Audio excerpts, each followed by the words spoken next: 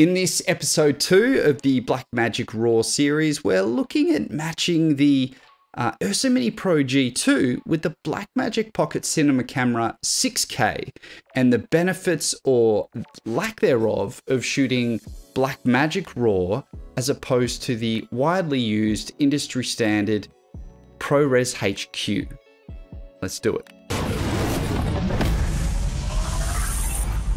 Context setting.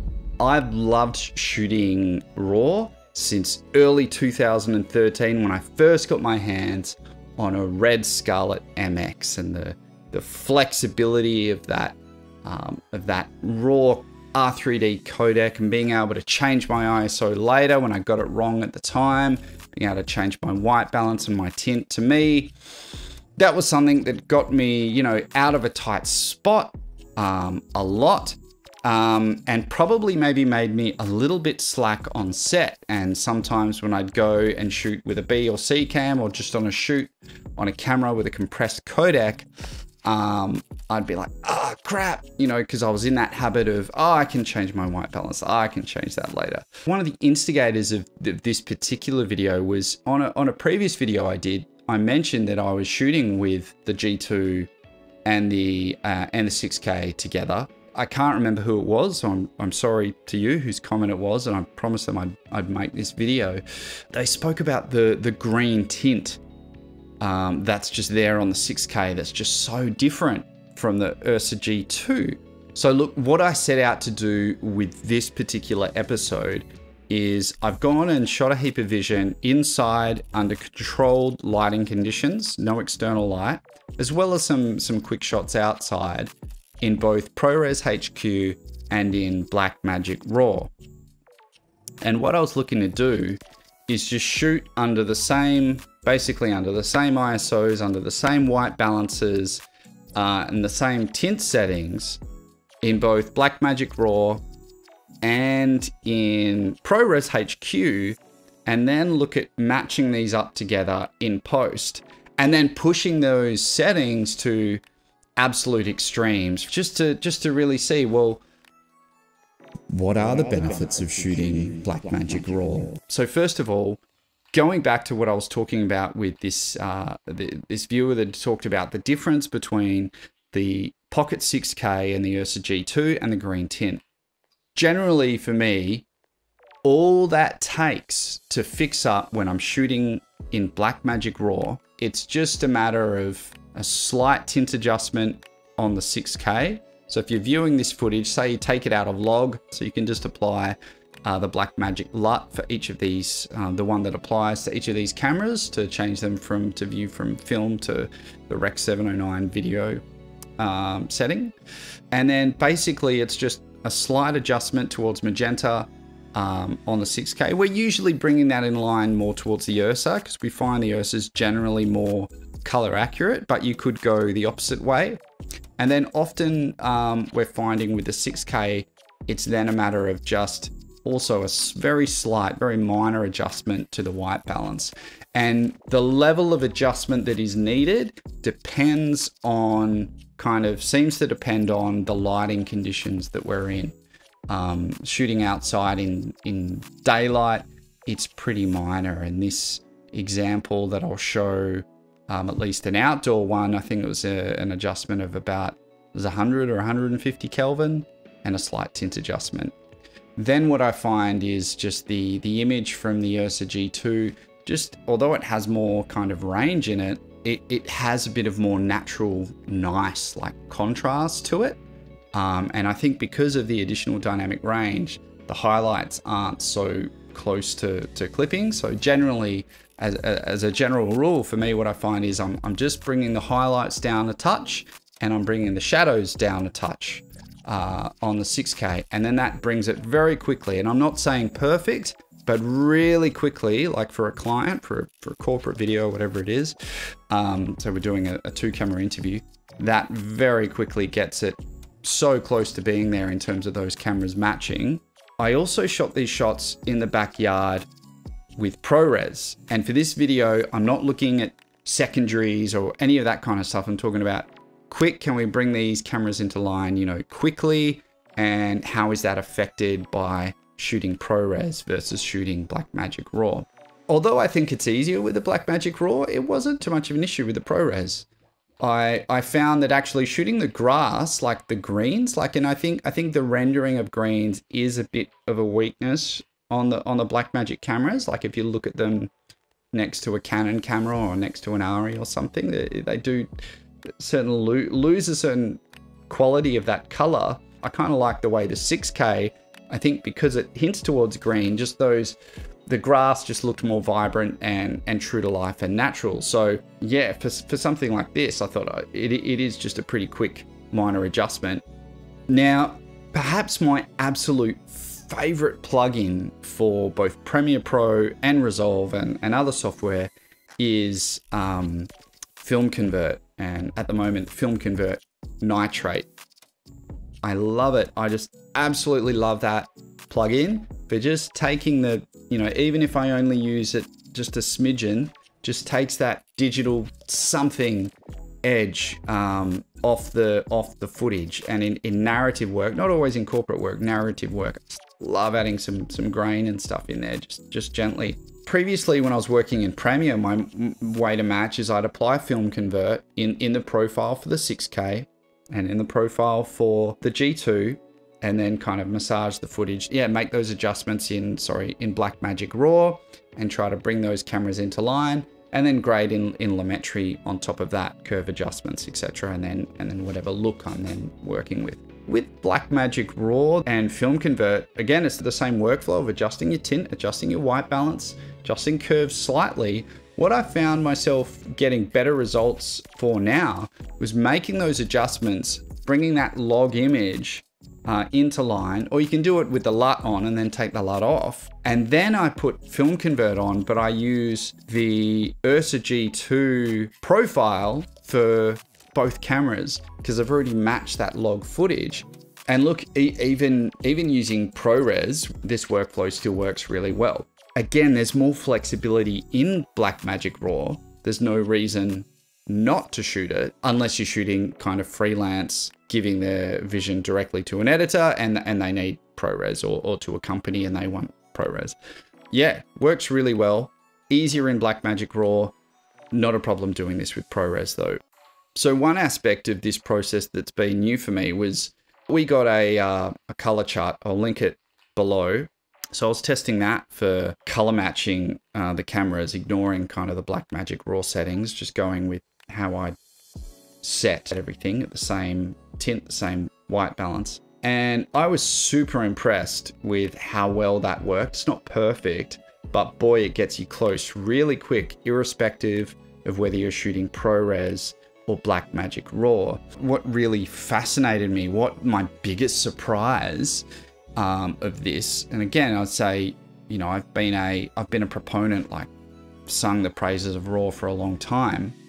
One of the tests was we had the tints on 0 on both, but one at 2500 and one at 10,000 Kelvin, shooting ProResHQ. And, super amazed how close, just doing a color chart adjustment, auto set, bam, in Resolve, how close that got even with the ProRes. Like it could push there, no worries.